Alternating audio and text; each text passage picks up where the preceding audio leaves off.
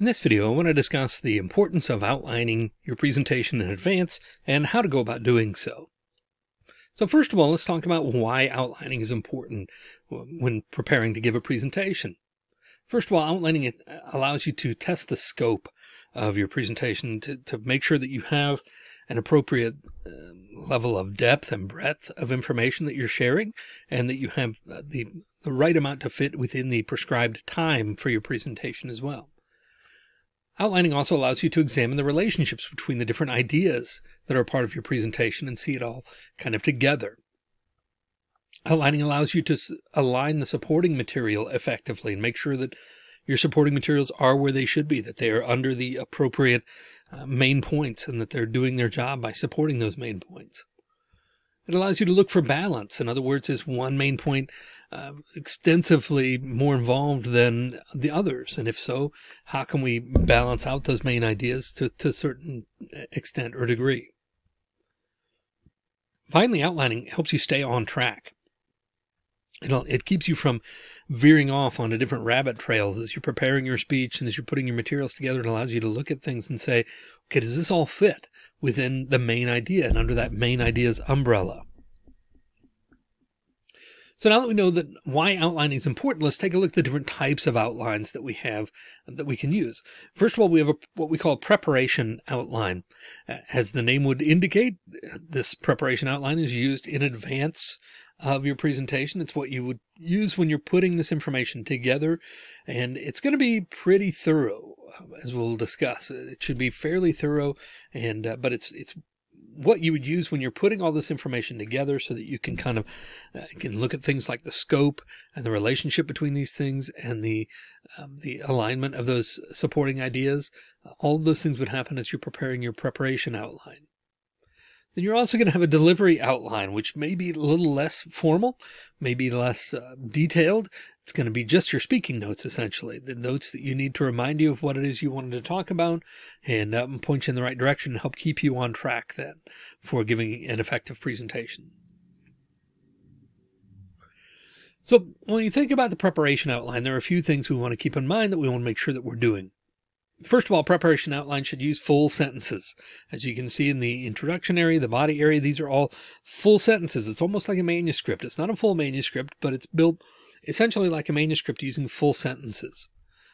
We want to use the principle of coordination, which is the idea that that main ideas ought to be together, subordinate ideas ought to be together and coordinated in the same way, indented at the same level, so that we can identify quickly, okay, this is a supporting idea for main point 1 or main point 2 or whatever it is.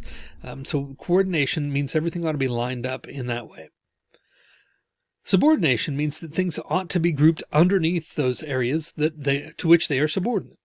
So the supporting material for main point 1 should be located underneath in an indented way underneath main point 1, and the same for the supporting points for main point 2, and so forth.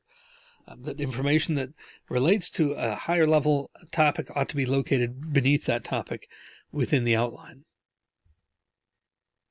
We also ought to label the constituent parts. So you can see here I've labeled my introduction, I've labeled the body, so that I can clearly delineate between those two things, differentiate between those two things, and keep the flow of my speech in clear order. We also finally should look for balance.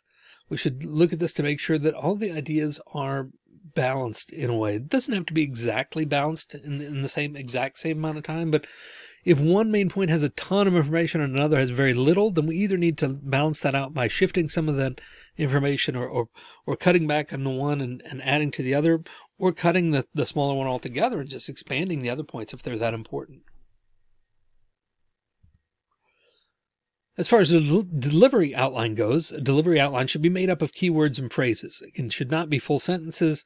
It should not be as detailed or as large in a full sheet of paper as your preparation outline. These should be smaller. Your delivery outline should be on note cards and only use keywords and phrases.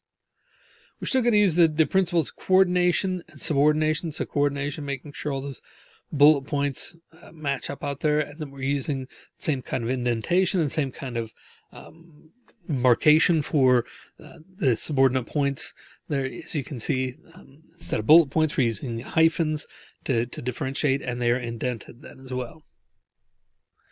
Finally, we can include some different delivery cues.